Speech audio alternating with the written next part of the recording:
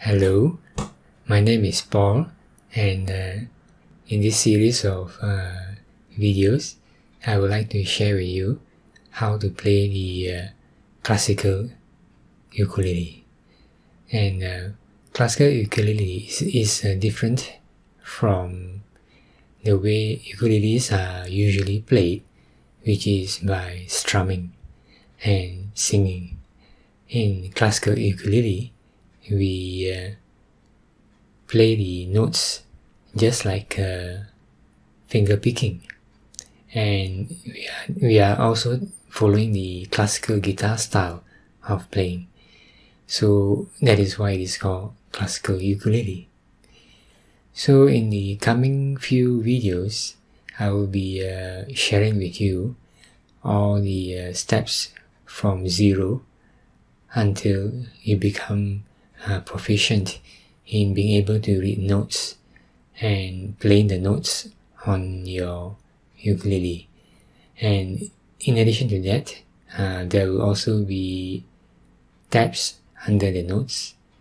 Tabs are short for ukulele tablatures, which are a way of notation to denote which strings are being pressed and at which fret. And it is quite similar in concept to the guitar tabs. So in this series of video, I'll be using both notes as well as ukulele tabs to demonstrate how to play classical ukulele. So the word classical ukulele does not just mean playing classical music. Classical ukulele to me means playing ukulele by reading notes and plucking the strings either in series or simultaneously in order to produce beautiful melodies and harmony at the same time.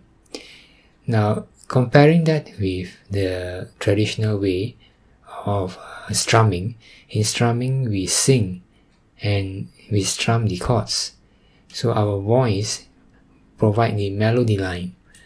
However, for classical ukulele, it is different in that in classical ukulele, we play both the harmony as well as the melody. Just like classical guitar, that is, we play both the melody on the ukulele and at the same time, we play the accompanying background music. So that is why it is called classical ukulele. You can say it's like solo. The melody is provided by the ukulele and the harmony, the background accompanying music is also provided by the ukulele. So that is to me what classical ukulele means. Of course, classical ukulele can also mean playing classical music, but it is by no means restricted to only classical music. You can play any folk songs or pop songs with classical ukulele style. So with this introduction, just to tell you what it's all about, and do stay tuned. I'll be creating many videos to share with you how to play classical ukulele.